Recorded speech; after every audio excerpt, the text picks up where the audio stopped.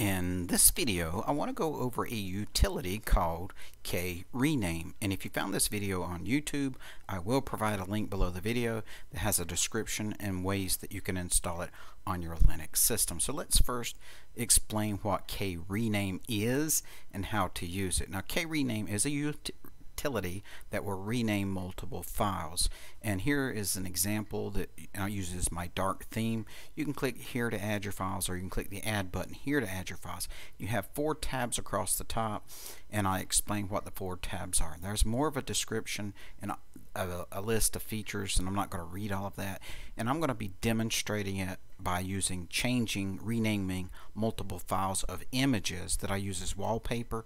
But you're not just stuck for renaming images. You can rename anything: document files, the names of document files if they're categorized like in science or something, or you can rename music files to the correct format by bulk renaming, or even video files. So you're not just restricted to the file naming of images.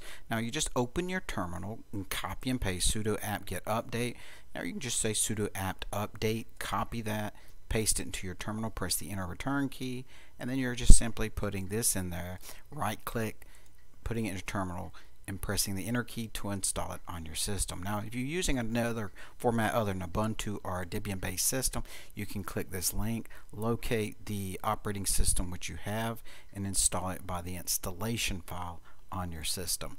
Now another way that you can install it is by FlatHub. So the FlatHub goes across, it's kind of universal for all Linux distributions. If you don't have it set up, read the how to set up guide here and click the install button to install it on your system.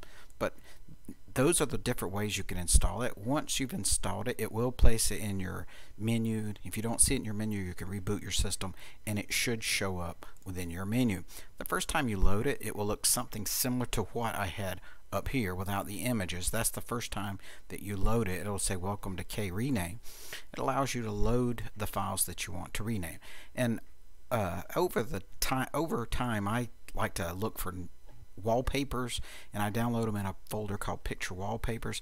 Then I name them and put them in a folder according to what they name. So here I have a wallpaper folder, then I have a folder called nature, and I look for nature scenes, and I have up to 73. So if I right click this and then copy this name, that way when I continue, I can start at 74 and continue by bulk renaming these files here that are just random numbers. And I'll show you how to do that in just a moment. But as you can see here, I go and select the folder and I add all the images to it. And I have the definitions and a description of all the buttons in each image below them. So right now I'm not going to go through and explain all of those. But for example, if you load this and don't know how to use it, I will have a brief description showing you how to use the program. So let's actually go and rename those images. So let me go to my applications. Let me go to KRename. Once it loads, I'm going to click the add button. Once the add button loads, I'll go to my picture, I go to wallpapers, and then I'm going to load every one. So I hold down the shift key and I press the down arrow. There's other ways you can do that until I select them all. Then I click the open button, and it's going to load them in any order. You can change the order by clicking onto it, moving it up and down, but I don't really care for the renaming the order. You're ready now to go to your destination. Here you can rename the input files, which is what I want to do. You can copy the files to the destination folders as you name them, or you can move the files to the destination folders, or you can create a symbolic link to the destination folders, or you can click to overwrite the existing files if they're already with that name in another folder. I'm just going to choose the default to rename the input files. There's a lot of different plugins that will work with this program here. I'm not going to go over these right here for the sake of the time of the video. Now here's the strength of the rename. You can set it to save a prefix such as a number, a date, or you use the original name for a prefix. I'm going to choose for the suffix, I'm going to choose a number. Now with the file name, I'm going to say use the original file name, or actually I'm going to say customize the name, and I'm going to put the custom name here, and I'm going to take out the number because that's going to be my prefix. So if you look down here, it's got nature scene and then the resolution. Then I want it to start at number 74. So it ends at 73 here.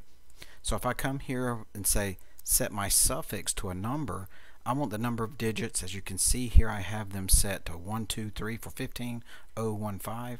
So I'm going to set a prefix number of digits to 3.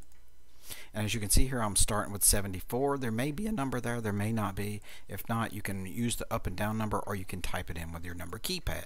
So as you can see here, 3 digits starting at number 74. So the original name is on the left of the files, as you can see here, and then the names of the rename. So when I copy them into the original folder or their new folder, they will start at the end here. So let me bring up the folders that I'm going to change.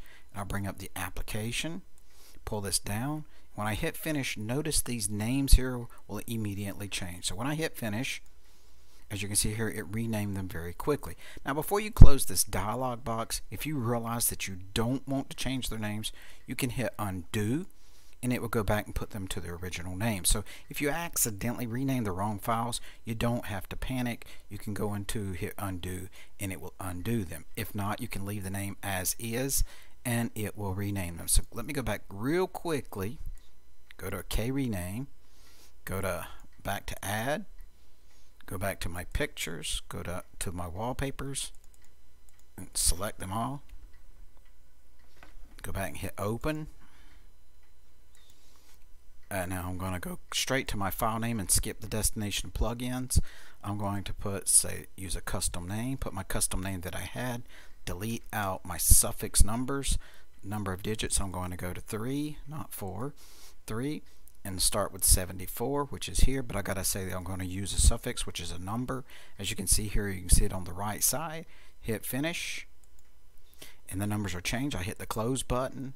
Now I can select these files, and I could have chose to move them, and I chose which folder, but here I can cut them, put them in my nature wallpaper, and they will continue where it left off. So if I find more images on the internet, I can start them at 86 and so on and so forth. Because as you see here, I use the variety wallpaper, and I do cut my computer on when I get up of a morning, cut it off before I go to bed, and I have it set to change the wallpaper every 5 hours. So the original first wallpaper comes from Bing, and then it uses folders that I have on my system for other wallpapers. And I have the wallpaper folder with my nature as the one that's selected, so it will change it throughout the day. So I like to find the wallpapers. Now again, this is not just for images. You can use it for music, videos, and other type of images. Now I do know that most file managers within Linux will allow you to select images and choose to rename them all, which has a bulk renamer, but not every Linux distribution and every file manager has that feature. So if you don't